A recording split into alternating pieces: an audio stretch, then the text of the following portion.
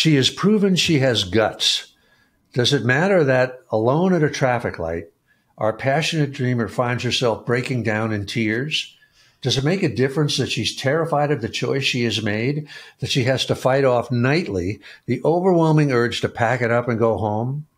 All that matters is that she has taken action. She is here. She has left there behind. This does not go unnoticed by mortals or by the gods. Well, hello there, and welcome to a very special episode of the Terri Cole Show. Have you ever wanted to do something in your life? Write a book, become an actor, do something, get your Ph.D., change careers. Well, if you do, then this episode is for you, my friend. I'm interviewing a close pal of mine, Steven Pressfield. I'll tell you all about Steven. If you don't know him, we're talking about his book, Put Your Ass Where Your Heart Wants to Be. And it really is a step-by-step guide to outsmart your own resistance to do what it is that you really do want to do in your life. If you don't know Steven, I'm going to tell you about him. He's a best-selling author, fiction and nonfiction. He's so talented.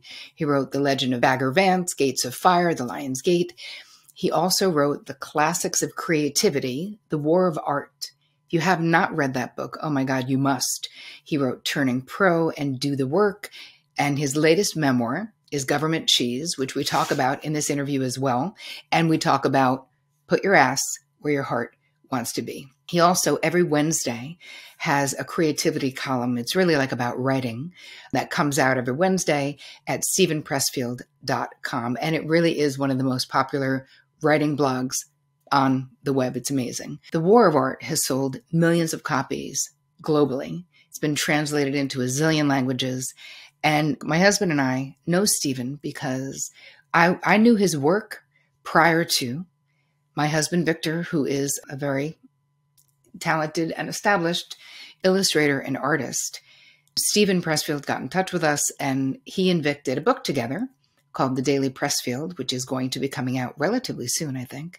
And they just became really close friends, like two little peas in a pod. And recently, in the past 6 months, Vic and I actually went out to Malibu to hang out with Steven Pressfield and his girlfriend, Diana, and just spend time together because we became such close friends virtually. And now they're planning to come out here to Crackpot Farm at some point when they come out east. So this is really a treat for me. Steven's been on the show before, but this is the first time I interviewed him after we went out to visit them. So it just is so lovely. I hope that you enjoy this interview and that this interview motivates you to put your ass where your heart wants to be. I am so excited to welcome back my pal, Steven Pressfield, to the Terri Cole Show. Welcome back, Steve. Terri, it's great to be here. And we're both digging out of rain and snow, and let's do it. That's what I'm talking about. But right now, the tech gods are smiling on us. So this is pretty exciting. All right. So many things to talk about. First, let's talk about Put Your Ass Where Your Heart Wants to Be. So this is a book that falls really under the self-help sort of category, or what I like to say about your books about getting shit done, they're like the get it done category because you are the master of resistance. So I want to ask you, why now for this book? It's funny because that phrase, put your ass where your heart wants to be, has been, I was on Oprah Winfrey's show like about 10 years ago. And I looked at it again. I realized that I was using that phrase then. So it's been kicking around in my head for a long time. And I just thought, it's funny how books sort of click into your mind when it's time to write them. And I thought the idea of that, the idea of sort of physically sitting down, putting your ass in the chair where your dreams are, that the time was right for me to write about it anyway. And for the deeper levels of, the metaphorical levels of that concept. And also, as you know, Diana, my girlfriend, and I, we just started our own little publishing company. And one of the things I think that, that sort of helps you when you're coming off of a baseline of zero is to have a great title. Yes. And so I thought, because nobody else knows anything about it, right? So I thought, oh, this is a title that might get people's attention. So that was why I did it. Well, listen, all of your work speaks to me. Especially the stuff about resistance, which is such a bulk of your personal story. And it's funny, Vic and I listened to Government Cheese first, which is your memoir that's also wonderful that we're going to talk about in this episode. It is right here, you guys. If you're watching this, it's a beautiful book. We loved it, but what was so interesting is that then going into Put Your Ass Where Your Heart Wants to Be after that, I saw how much you lived the principles that are in sort of the how-to book. So let's talk a little bit about what does it actually mean to you to put your ass where your heart wants to be? Well, there's like a number of different levels, Terri. And the first one is, stop me when I'm just wandering too much here. The first one is like, if you want to write a book, people say, well, how do I write a book? Well, the answer is sit down in front of this. Put your ass where, if you want to be a painter, get up in front of the easel. If you want to be a dancer, get into the studio. So that's obviously like the first level of what put your ass means. Like, for instance, just as a sidebar, for years, I always wanted to go to the gym. I always kind of admired people that did that, but I never could sort of get up the nerve to actually walk in with all these muscle men and muscle girls and everything. But the answer is you just put your ass in there. Just do it. Get up and get in there. Once you're in there, everything will sort of fall into place. But to sort of keep going a little bit, the second level of put your ass where your heart wants to be is the idea of maybe leaving where you live and going to wherever the sort of the center is of your dream. Like Henry Miller, Ernest Hemingway, they went to Paris, right? Bob Dylan went to Greenwich Village. Joni Mitchell went to Laurel Canyon. And so if you have a dream, if you want to be in the porn industry, you got to move to the San Fernando Valley, that's where it is. But also the idea of that once you're there, you meet people, you meet mentors, and so on and so forth. The next metaphor beyond that is what is put your ass really is about commitment. Put your commitment somewhere where it is. And once you do that, magical things start to happen from real human beings in your life, but also from heaven, from the muse. Things change in the universe. Your DNA changes and your vibrations change and good things start to happen. So I'll stop right there. I never want you to stop, but yes, it's interesting. What comes to my mind when we're talking about what you're saying, it's like putting your stake in the ground. It's like, I say to my clients, it's like you're putting the universe on notice that like some shit is going to change because I'm changing, because I'm willing. With my clients, a lot of times people will say, they want to do this, or like you said, how do you write a book? How do you, all of the things. And my first question is, what are you willing to do to get what you say it is you want? Like, what are you actually willing to do? So I would love for you to tell us what you did when you moved out of New York, when you decided you wanted to be a screenwriter in Hollywood. What did you do? And you were living in New York City. Well, the further story, the little backstory to that moment, and this is actually in my blog today that's out on the thing. The backstory to that moment was I had spent like the previous 10 or 12 years trying to write novels. I wrote 3 of them, none of them which got published, none of them even came close. And I was really at a kind of an all is lost moment of ready to like blow my brains out because this had been my dream forever, the only thing I had done. And I knew I couldn't sit down for another 4 years or 5 years and write another novel that also was going to go absolutely nowhere. And my breakthrough, my flash of that was, okay, I'll give up on that. Let me go to Hollywood and try to make it in the movie business. I thought, I failed as a novelist. Let me go out there and fail as a screenwriter. Why not? But what I did, this really was a moment of absolute commitment. And just like I just said, sometimes you have to move to someplace, So I packed up my ancient Chevy van and my cat, my typewriter and went out there and just gave it everything I had, and it took like another 5 or 6 years before I finally actually started to make a little bit of money. But the gods see that, they see you when you get in your car, and they see you when you pack everything up and you leave everything behind. And they say, well, maybe this guy doesn't have any talent, but yeah, damn it, he's willing to put it on the line. So maybe we'll help him out a little bit. So that definitely was, a big inflection point for me. So, not a final inflection point, because my screenwriting career ended, and then I moved on, oddly enough, back to novels. So that worked out. Anyway. What's interesting about what you're saying, though, about the commitment and the moving and the, it's like magical, it's mystical. I'm not sure what to say. Like, I'm not sure how we can describe what happens. But, I like to think of it as the universe is conspiring in our favor if we're brave enough to put our ass where our heart wants to be, where there are no guarantees. And, Steve, what I think is amazing about your work and what is a flow through of the self-help work, I mean, I love your novels as well, but the self-help work itself, is that you're so into the long game, right? You're like, this is my life. Do your best. Vic and I were talking in the car this a couple weeks ago, and we were talking about a series that you had on YouTube. I guess it was about the hero's journey, I think, and whatever we were talking about. And he said something that really struck him was about doing your best for yourself.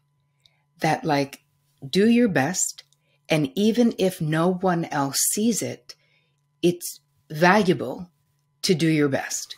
Does that make sense? Absolutely. I mean, I'm a complete believer in that. And I'm sure you're familiar with Elizabeth Gilbert's famous, 21 million view TED Talk called Your Elusive Creative Genius, which if any of your viewers haven't seen it, they should. And she's a believer absolutely in that. And I am too. I'll give you another sort of story. A few years ago, I had fallen off the wagon at the gym for like 3 months. I just hadn't gone. And I was like really down on myself on that. And I was talking to a friend of mine, a woman, who was also a gym person. And she said, you know what, Steve? She said, this is a lifetime commitment for you and me, to fitness and to that sort of thing. So don't worry about it. Okay, you fell off the wagon for 3 months. You get back, it's another 30 years, And I do believe that in a way, because I failed to succeed for so long, for like 27 years, that I was sort of forced to ask myself, why am I doing this? Am I crazy? Why do I keep writing these things that nobody wants to read? Yeah. And I finally just sort of answered myself and said, this is who I am. This is the only thing that makes me feel good. Everything else, I'm so depressed. When I try any other job, I can't keep it up. So I'm going to keep doing this for its own sake. Yes. And not for any rewards, And I also think it's really great to hear, Terri, that you believe in the sort of airy-fairy stuff of the universe. I think the gods see that. Yep. They see that you're doing it for the right reason. You're not doing it just for money or whatever. Right. And they respond. And the way they respond is they give you ideas. Like you wonder, what's the next book? What's the next chapter? What's the next scene? And suddenly that idea comes to you. And when it didn't come before. Right. So it is the long game. I mean, it's your whole life. Like my friend said, we're in this for a lifetime. Yes. Like Vic is, like you are, That's a big decision to make. But once you make it, magic starts to happen. Without a doubt. It also, though, requires, it's a perspective shift. Because in thinking, right, in thinking, like people will say to me, I want to grow my business. I want to have an online presence as you do. I want to do blah, blah, blah. And I literally met with someone one time and she was like, I want to be associated with the people that you're associated with. And I was like, I think that's the wrong want. How about you find your people whose work inspires you, who you think are original thinkers, who are exciting you and energize you, and then see how you can be of service to them, support their work. get in their world, see what they're doing, analyze them. And I know from reading Government Cheese, your memoir, that you are also such a student of life. So tell us a little bit, if you would, about what happened when you went to LA and you were having trouble getting arrested with your stuff. What did your agent suggest for you to do? Oh, it's interesting that you bring that up. So what finally happened after like maybe 5 years of writing screenplays, and my agent was a good agent, couldn't sell any of them. He finally said to me, Steve, what if I pair you up with another writer?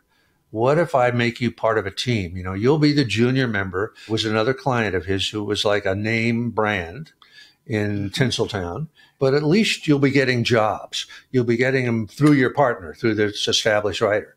So I said, sign me up. That was a big breakthrough for me too, where the guy that I was working with became a real mentor to me. He wasn't actually trying to mentor me, but I learned so much by just watching how he worked. But again, I think that's sort of the gods do look down on you in a crazy sort of way. That would never have happened if I wasn't there in LA, busting my butt all day long.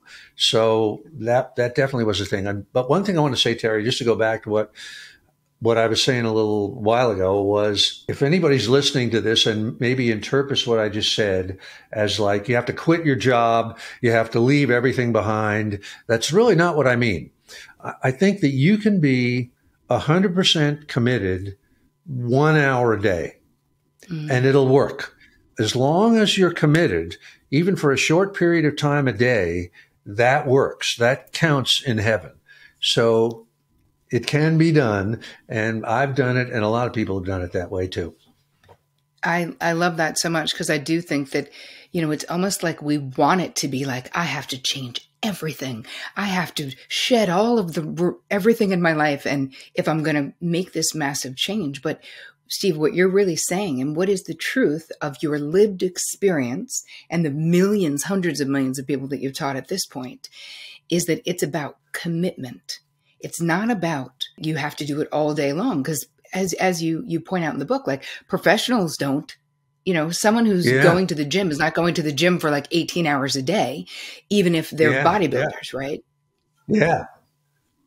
Yeah. Like I think even myself now, like I'm a professional writer. I've been a professional writer now, making my living, like Vic as an illustrator, but mine is probably different than Vic. He can probably work longer than me, but I find that even being a total pro, I don't have to go to any job. I wind up, in fact, only maybe working 2 or 3 hours a day. And I have to really work hard to carve that out, So it's entirely possible to be a single mom, to be raising kids, to have a job and carve out a couple of hours in the day. And you're actually on the same level with me, because I've got so many other things happening, Yeah. It's so true. I want to talk a little bit about something that I really love that you say, and I think it's really important, about not having plan B. Let's discuss. Well, sometimes that's another way of talking about commitment. Are you in it with both feet? Have you burned the boats? Yep. And it wasn't for me like I ever said to myself, okay, I'm not going to have a plan B. There's a lot of times I tried to have a plan B. I tried to go straight. I tried to get a regular job, but, and I even got some regular jobs, but I was so depressed at the end of the day. There really was no alternative for me. It was the only thing that made me feel good at the end of the day was to do my work, even though nobody wanted it. So sometimes it's a curse to have a lot of skills. Some people are good at a lot of things, which I'm not. I'm only good at one thing, which is really lucky for me. But it can be a curse if you're good at a bunch of things, because then you go, well, maybe I should do this. I'm really good as a salesman. Maybe I should be, that kind of thing.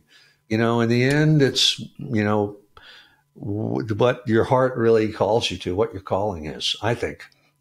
I totally agree. It's funny. I used to teach acting at NYU years ago, and I would always know who the successful kids were going to be because of how they Let me ask you about that, Terri. How did you know? Sure.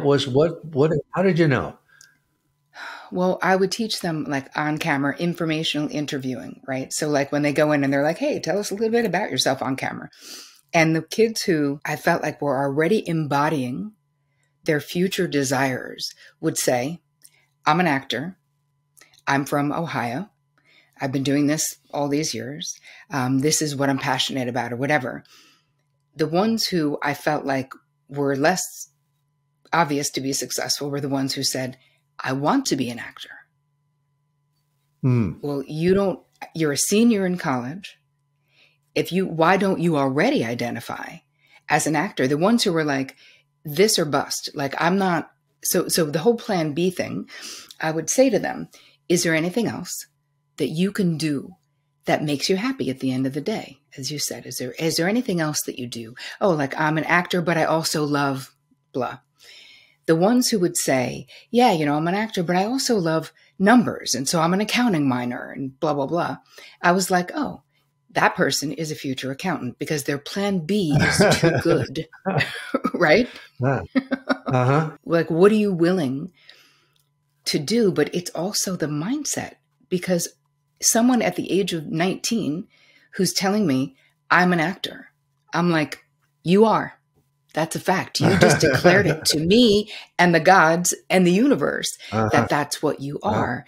And so I think that with any process of what people are wanting to do, as you teach us in this book, it's really about what are you willing to do, but the perspective shift, how you see yourself. You identified as a writer, even though you had driven trucks and done other things and tried to do other things and tried to not only, quote unquote, be that, but it was really and is who you are. And I look at Vic and my husband and say the same thing. Vic says the same thing, Steve. You guys are like two little peas in a pod, where he's like, I couldn't do anything else. Like he'll look at other people and be like, oh my God, how do they do that?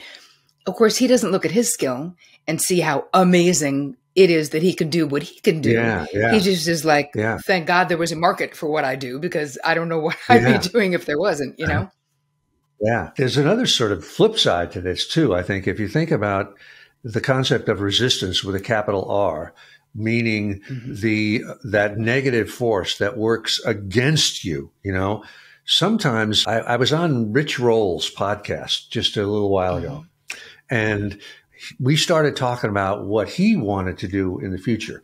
And he has a book that he wants to write. And I could see his face changed. Everything about him changed. And the overwhelming emotion was terror. And I could see, that he was absolutely terrified to do this thing, something he'd wanted to do, and so like you saying when you could spot an actor, I said to him, this is it. You got to do it. Which is sort of the opposite of him saying, I'm a writer that I can read, although he's written a wonderful book called Finding Ultra. But sometimes it's when people are really terrified of something that you look at it and you go, they're for real, because the dream equates to the amount of fear you have of trying it. So when there's a ton of fear, that to me is always a good sign in somebody else and in myself. Yes, it's so true. I went to a mastermind recently with a bunch of women, and one thing that the woman Kathy Heller said to me that was so profound is like, if you had a magic wand and you could get all the stuff that you're working for, right? All the money in the world, all the endless trips, all the whatever it is that you want. You could redo your entire house and add another bedroom or whatever. She's like, you would still effing do what you're doing, because it is who you are. Like, you literally, would you stop writing books? Would you stop teaching? Would you stop doing your own masterminds? I'm like, no, I wouldn't. And she's like, so since we know that, how do you change your mind so that you are loving the whole process, even the dark, even the scary, even the resistance, just accepting it as a part of getting it done? And I was like, wow. That's a great one. Yeah. And so true. I think people sometimes think that once they turn the corner in the good way into whatever their calling is, that it's going to be plain sailing from then on, but it's obviously not. It's still hell on earth. You're still battering your brains into the wall every day, right? I'm just reading a really wonderful book by Robert Greene if you're familiar with him, the 48 Laws of Power he wrote. And this book is called Mastery. And it's just talking about it's really kind of a lot like what Government Cheese is about. It's like the lifelong process of kind of apprenticing yourself and learning, whatever it is you're trying to learn, like Vic did, and then finally moving away from whoever your mentor is and going on your own, that kind of thing. And one of the things he talks about is a concept from John Keats, from the poet, called negative capability. Are you aware of that? Have you heard of that one, Terry? No, I have not. It's a great one. The way Keats defined negative capability, and he said it was like an indispensable characteristic that any entrepreneur or creative person had to have. And what he defined it as is the ability to be in the midst of self-doubt, in the midst of uncertainty, in the midst of hell, and yet keep going forward, even though it's like you can't see the North Star, you can't see the land that you're sailing towards, but the ability to keep going in those moments. When you say loving every part of it, that's kind of the deal, If you're Michael Jordan or Kobe Bryant and, you've got, you tore your Achilles, that's hell on earth for the next, 18 months or 2 years. But it's the part of the process, right? It's part of the game. Right. I love that. So to be able to do that. Yeah. That whole idea, though, Steven, is so, in a way, it's revolutionary, because when it gets hard, the resistance and the inner critic and the, all of that stuff that comes up really makes you want to quit. Like it does. And I always look back at my own experiences. Like, what is the evidence of my life? Tell me, am I going to quit on my dreams? Like, I may quit. I'm not saying you can change your mind about things, right? Sometimes we do things and we're like, you know what? I don't want that, or I'm going to course correct. And that's not what I'm talking about. I'm talking about giving up on the thing I know I want to do, writing the books and creating the courses or whatever. And that evidence that, you've survived every hard thing you've ever done. Is it always perfect? No. Is it always super successful? No. But the thing is, you're not that fragile. Like, this is hard, and it's still a high-class problem. Do you know what I mean? Yeah. That's a great one, Terry. I never even thought about it that way before. But it's weird that these sort of skills, they don't teach you in school. You have to sort of get it from mentors or from therapists or from friends or somebody you admire. They don't teach you how to keep going in the midst of difficulties and in the midst of self-doubt. And that's just one of many, many skills that you sort of have to have, and nobody teaches it to you. Maybe your mom and dad do, or they model it for you if you're lucky. I mean, maybe good work ethic was modeled. I want to read a quote quick. There's about 40 quotes I wrote down. I got to read some of them. We started talking. I just didn't read any. So I'm going to just read a couple.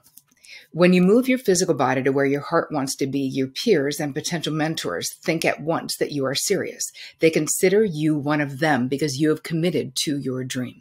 And that is so true. And that sort of covers what we were talking about with the moving to LA, that this quote from your book made me think about how we all have this sense that like everyone else got the inner office memo and somehow like we missed it. And the reality is that's not it. If you think you belong, other people will think so too. And if you think you're on the outside, or that you're not good enough, or that you're letting your resistance win, I think that is true too, right? What comes off of you, the energy that you were talking about before, and how just that move, just moving yourself, if you can. And then you say, if you can't, to move there in your mind. So would you tell us a little bit about that? Yeah, I was thinking, after that chapter about, move to Paris or move to wherever, I was thinking about like Stephen King, where he lives in, I guess he lives in Maine, and sometimes he goes to Florida in the winter or something like that. He doesn't have to move for anywhere because he's got like his own personal hotspot of his own commitment. It's like you could drop him in Antarctica and in a little ice hole or whatever, and he'd still be doing his thing. So he Right. generates his own. Like William Faulkner lived his whole life, in Oxford, Mississippi, except when he came out to Hollywood briefly. He made Oxford, Mississippi his own Paris, So now people make pilgrimages to Oxford, Mississippi just because, Right. his energy was so strong. So Right. definitely you don't really have to always go to Paris. You can create a Paris in your mind. You can. And yet, I think that the advice of moving there is especially potent when you're starting, right? When Yeah, you're definitely. starting and you're starting in a business that requires other people to believe in you, like writing, like acting, Yeah. like dancing, like there's so many where you will need someone who's going to help you open the door because they believe in you. And that is so much easier to create when you're in the actual physical place in the world, the geographic place where the actual friggin' thing is happening. Yeah. Yes. Right. I mean, I know sometimes people would say to me, well, I want to write for the movies. And I said, well, where do you live? I live in Indiana and I'm going to stay here. And immediately in my mind, I think, well, forget it. There's no chance because, Right. you've got to be somewhere where somebody can pick up the phone and say, hey, can you come in for a meeting tomorrow at Paramount at 7:30? And if you can, then everybody in the room says, oh, this person's for real. They're really here. So, yeah, I agree completely, Terri. And that really happened to you in your life where you were out there, right? Because I can't remember which book it was in, but where it happens to everybody that goes to any place like that. Yeah. Right. Was it like they would have you come in and doctor script, or what was it? Things, it might be very different. It might be just, we just want to talk to you, or you have submitted a script to them and they want to meet you to see if you're crazy enough, if you're like the real deal, if they can actually hire you to rewrite it.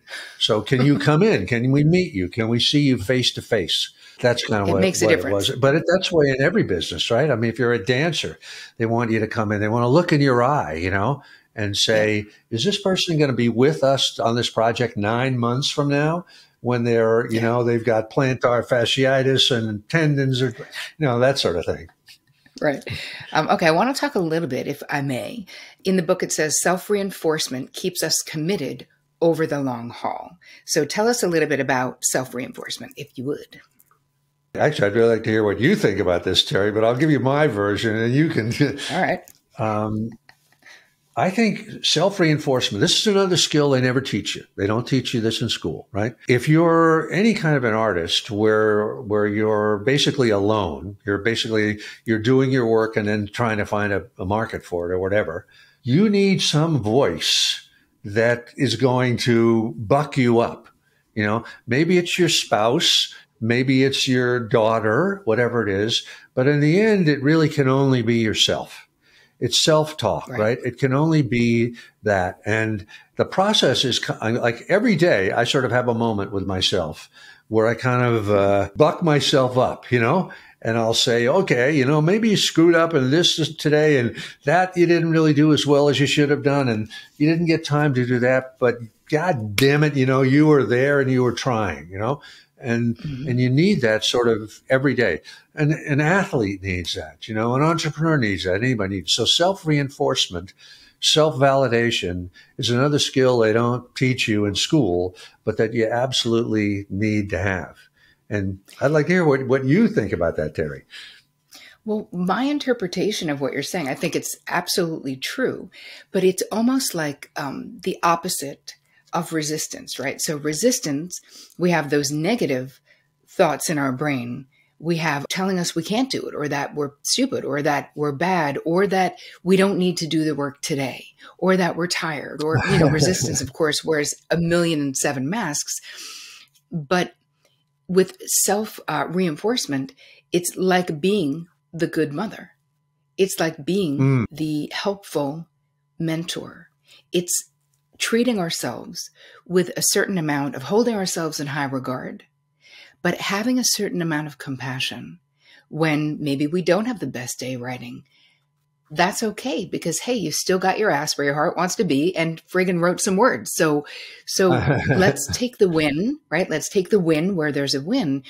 But, Yeah. the whole thing about looking outside of ourselves, and I see this a lot in my therapy practice, especially with women, it can happen where people pleasing and looking for validation elsewhere.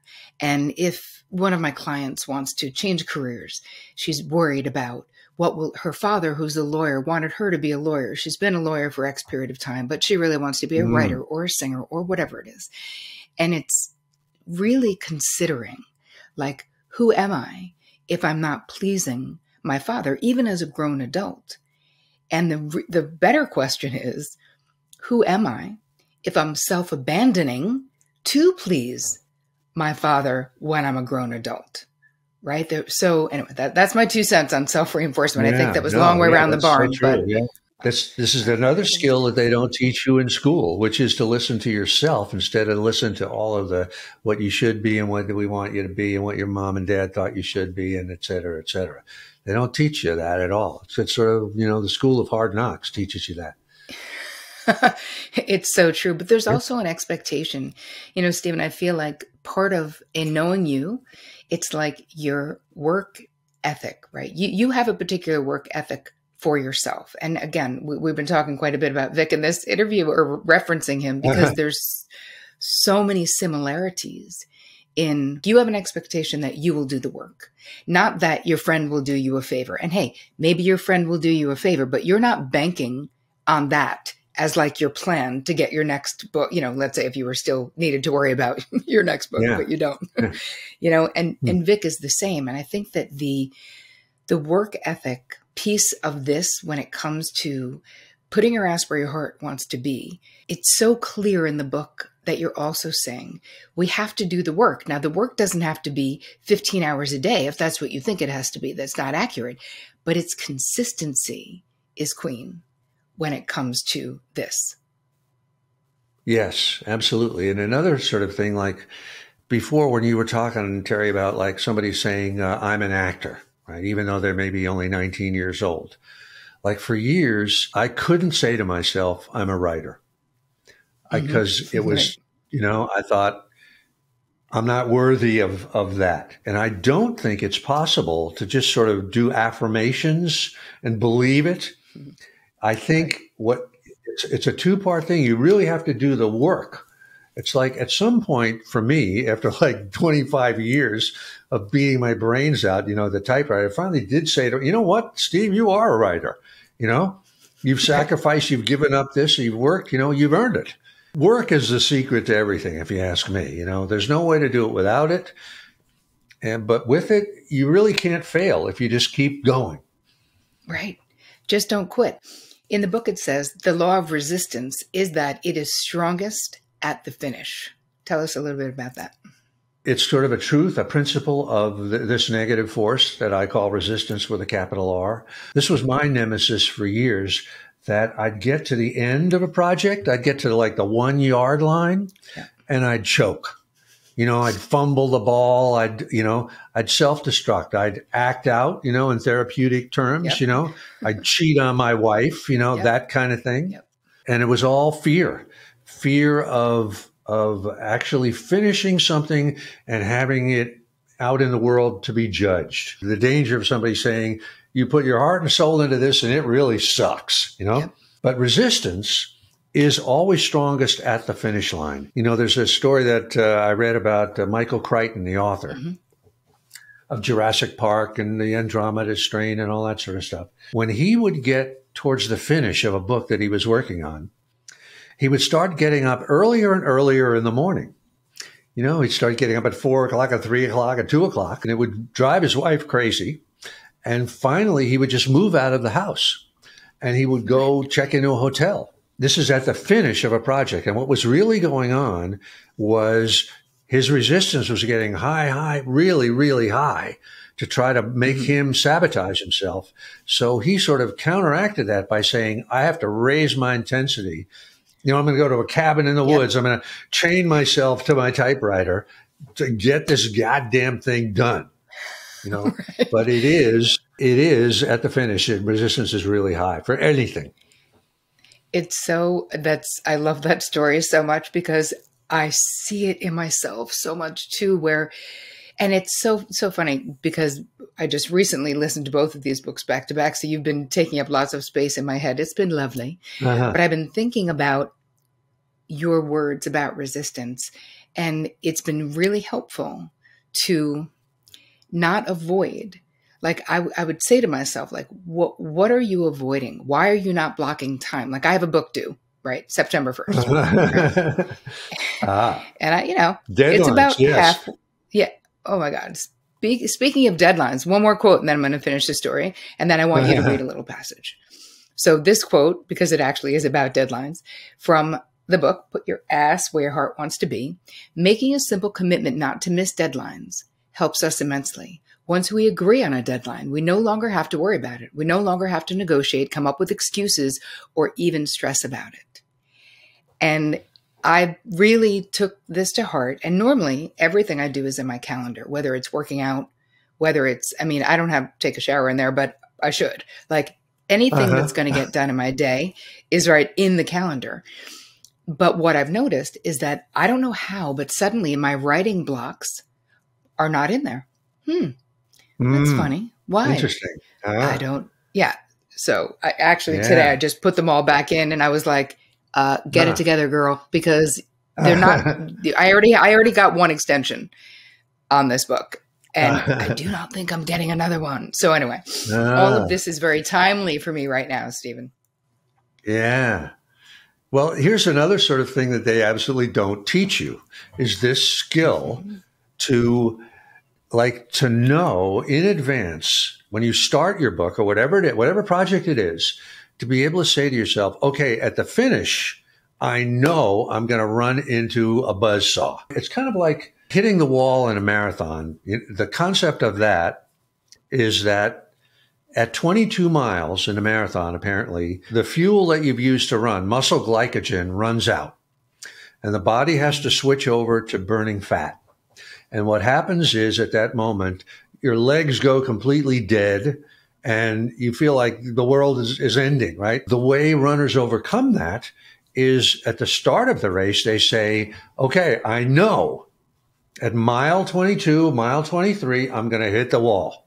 So when I start experiencing that, don't panic, just dig deep, hang in for like another 90 seconds, and the body will switch over to burning fat, So it's the same thing, I think, at the end. I'm sure Michael Crichton, he probably books the hotel, 9 months in advance and is just ready to face it. Again, it's a skill they don't teach you. It's a trick, right? That a mentor would say, hey, be ready for that because it's going to happen. And it does, infallibly. Yes. And so I hope you get those writing blocks in there, Terri. I will, Steven. I will be calling you directly. Yes, I know you saying, will. help me. Yeah. Why am I doing it? But I think that there's truth in what happens when we can be prepared for that sort of pushback. We go, oh, this is resistance. I knew it was coming. This is how I planned. I don't know that we need to be like Michael and go get a cabin in the woods, but there are things that we can do to hold ourselves accountable. I can let my team know, hey, I'm really feeling this way. I probably took the writing blocks out of my calendar because I was traveling and I was like, I'll put them back in, and then I didn't, but I need to, because I need to keep moving. But it's also getting support from other people. And again, expecting the end to run into a buzzsaw, as you said, resistance to be at its very height if we don't want to be derailed. And Steve, what I love about this book, this is for anyone who wants to do anything, like literally, because resistance comes up when we want to do anything that matters to us, anything that makes us like the ritual terror. It's like this process that you've shared. It's just so valuable. You guys, the book, you can get it anywhere and everywhere. Before I have Steven read a passage that I love from the book, Steve, where can everybody find you? They can find me on Instagram, and also I have my own website and a blog that I do every Wednesday called Writing Wednesday, which is like another chapter from the War of Art. So it's just my name, Steven Pressfield. You can find me there. I'm everywhere. Yeah, you are, buddy. Okay. Would you read a little excerpt from the book for us? I'll say, listen, I love the entire book, but I actually had tears coming out of my face when I read this passage. about, well, I'll let you read it, but it really resonated with me about the stick-to-itness, the commitment to self, that what happens when we do it. But I felt very seen. It's funny. Reading this, I felt very like, yes, I am her. So go. So this is really sort of under the subject of self-reinforcement. And it's about a woman. And in my imagination, it's like maybe an actress or a dancer who has committed, left her hometown and gone to the big city, wherever it is. And she's having moments of doubt and wondering, did she do the right thing? So here's the passage. She has proven she has guts. Does it matter that alone at a traffic light, our passionate dreamer finds herself breaking down in tears? Does it make a difference that she's terrified of the choice she has made, that she has to fight off nightly the overwhelming urge to pack it up and go home? All that matters is that she has taken action. She is here. She has left there behind. This does not go unnoticed by mortals or by the gods. So good. It was so reassuring. I was like, okay, this is great. Oh, Steven, I love you. I so appreciate all the work that you're doing, all the time we've spent, all the friendship, all the stuff. So thank you, thank you, thank you. Great, Terri. Thank you. I love you too. And say hi to Vic for me. Thanks for having me on the show. And I hope this was helpful to your peeps. It certainly was, as always. Thanks, my friend.